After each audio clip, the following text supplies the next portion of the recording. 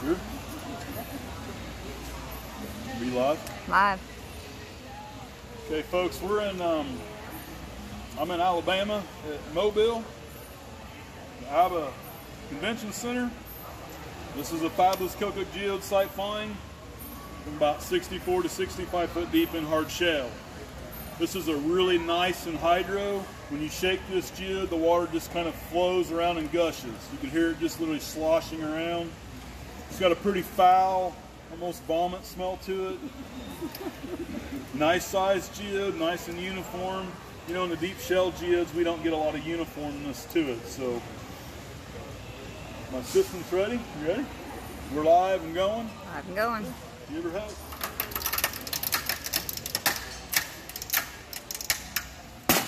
Oh. All right. Am I gonna be happy? No. Oh, wow.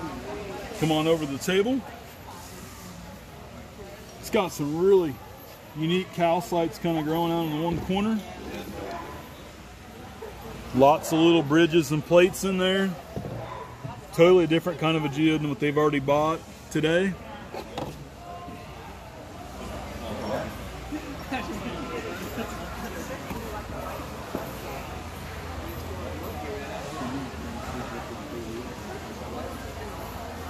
Unless you just want it tomorrow. You want it now? It's fine. Okay, guys, what we got right here, nice little calcite pile, all piled up on the quartz right there. Looks like there's several different heads in there. Another nice one there. You guys can see this in the quartz. There's all kinds of baby pyrites. And phantom, they're like right there, there's a phantom in that calcite right there. We've got some nice striations and fingers on the hairs. There's hairy little pyrite pieces on there also, besides the pepper. So I like this part here the best. Sorry about the bounce there, guys. There's a nice quartz ball in there, all back in the cave.